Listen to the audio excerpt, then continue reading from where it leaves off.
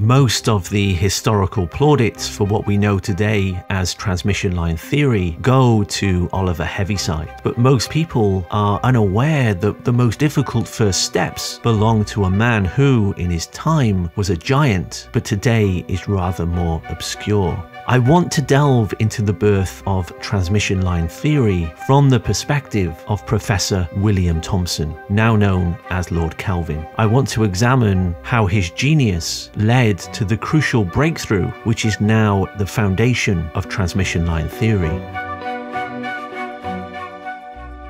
The immediate motivation and application of Lord Kelvin's analysis was the electric telegraph. From 1850 to 1854, the growth of the telegraph was striking. Practically every major town in Britain was connected. The natural next step was to connect between countries using submarine cables. And indeed, by 1855, there were a growing number of such installations around Europe. Plans were being put in motion for a connection across the Atlantic, a distance of some 2,000 miles. But the propagation of signals through cables was very different to overhead wires. The brutal truth was that sending pulses down cables over long distances led to smearing and distortion, rendering fast communication unfeasible. This was not observed in overhead wires. At the time, nobody understood why this was the case. Even the great Michael Faraday, who lectured on this very topic in 1854, had no answer. It was left to a young professor from Glasgow University to solve this problem, and what Kelvin produced was a work of such sheer genius and power that it sent shockwaves throughout the scientific and engineering communities.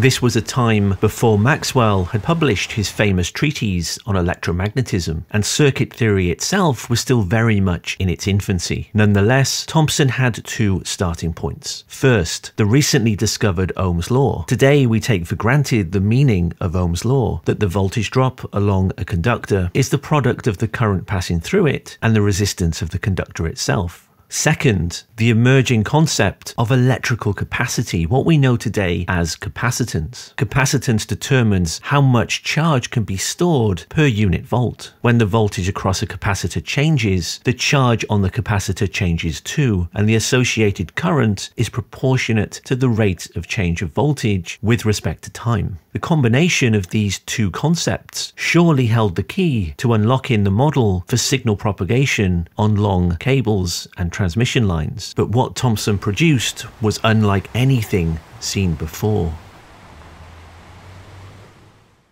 Thomson split the transmission line into an infinite number of infinitesimally small sections. The total resistance and capacitance is split equally along the line, and so the portion within each section will be R times dx and C times dx, where both resistance and capacitance are expressed per unit length, and dx is an infinitesimally small length of line. The solution is subtle but brilliant. Thomson considered what might happen over an infinitesimally small time, dt. Let's say within this time, there's a change of current within this region. Now, in our circuit model, we have a tiny resistance, Rdx, and a tiny capacitance, Cdx. These two elements will experience this sudden change in current differently. To the capacitor, the sudden increase in current along the line looks like a sudden increase in current across itself over a period of dt. In other words, new charge appears over the time period dt, and Thomson used basic expressions for capacitor current and charge to quantify the new charge due to this event.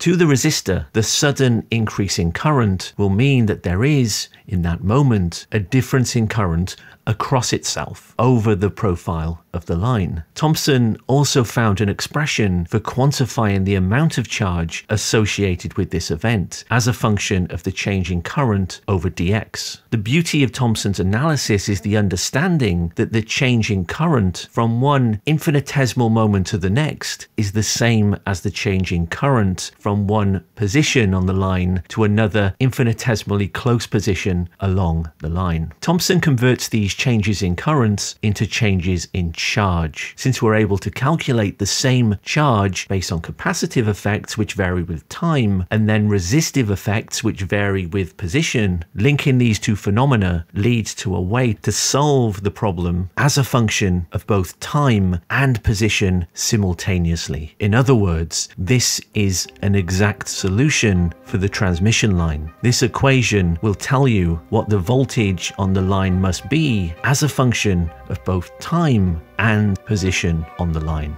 By equating the way that charge varies with voltage, both as a function of time and as a function of position, Thomson now had an equation that represented a mathematical rule for what should always happen on a transmission line. This equation might look complicated, but really it's incredibly simple. The rate of change of voltage along the time axis is proportionate to the rate of change along the distance axis. The resistance and capacitance are the constant of proportionality between these two things. So with the tap of a telegraphist's finger and the initial condition of a pulse, it's possible to model the evolution of the signal as it propagates down the line.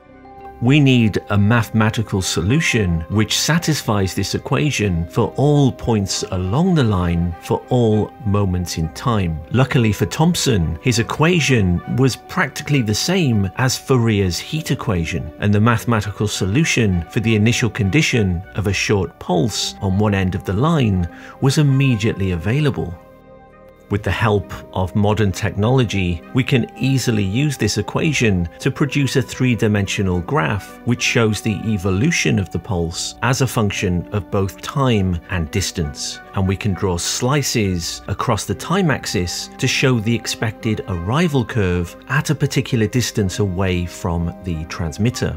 In his famous paper, Thomson produces his own set of curves, demonstrating how the pulse becomes dispersed as it travels. Thomson also remarks on a practical observation that might have catastrophic consequences on the prospect of a transatlantic telegraph cable. If you plot the arrival curve for various distances and you note the peak of the current pulse, the time to peak increases as the square of the distance traveled. So here at 8,000 kilometers, the time to peak is 4 times what it was at 4,000 kilometers. This is hugely significant to telegraphers because you need one pulse to be gone before you can transmit another. To elaborate his point, Thomson gives the hypothetical example of a telegraph cable stretching 14,000 miles, which is halfway around the globe. Based on the same observed time to peak as the Greenwich-Brussels cable, a telegrapher would need to leave at least 8 minutes between transmissions. Fortunately, the transatlantic cable is only 2,000 miles in length, so based on Thomson's predictions, 10 seconds or so would be needed between pulses.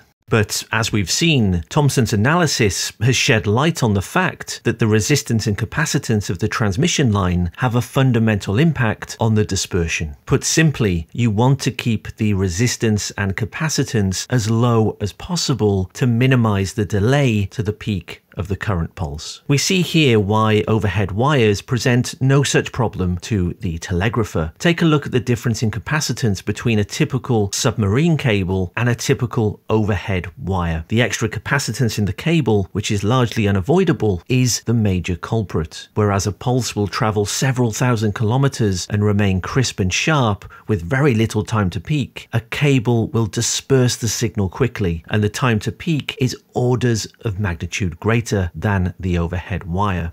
Another remarkable consequence of Thomson's analysis is the correct observation that there is no regular velocity of transmission. This is the very first time this idea was presented in the context of signal propagation. Thomson's equations predict that higher frequencies will travel at a higher velocity but attenuate faster than lower frequencies. This was before we knew that electricity had an upper speed limit of the speed of light. Thomson explains that for a signal like a telegraph pulse, which we now know is made up of the sum of many frequencies, the pulse will smear and distort. Basically, this is the first time signal propagation was described as a frequency-dependent phenomena.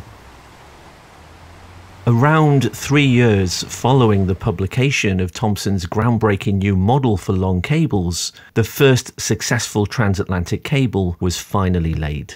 The design of the cable was subject to fierce debate. Whereas Thomson wanted a thicker conductor to minimize the resistance and, as his analysis shows, minimize the distortion, Chief Electrician Wildman Whitehouse argued for a thinner, cheaper conductor. It was the latter who ultimately prevailed, in part due to the skepticism over Thomson's law of squares. Nonetheless, the cable was successfully installed and for a time appeared to work. This is a copy of the first messages sent over the cable between Trinity Bay in Newfoundland, Canada, and Valentia in Ireland. Unfortunately, communication speeds were sluggish. It was reported that the message from Queen Victoria took 16 hours to send and receive. Furthermore, the line did not operate for very long at all. In a rather foolish act of madness, Whitehouse, who did not believe in Thomson's law of squares, decided that a higher voltage would improve communication speeds. Of course, this would do nothing of the sort, and instead, the insulation of the cable was damaged beyond repair, and all communication was lost.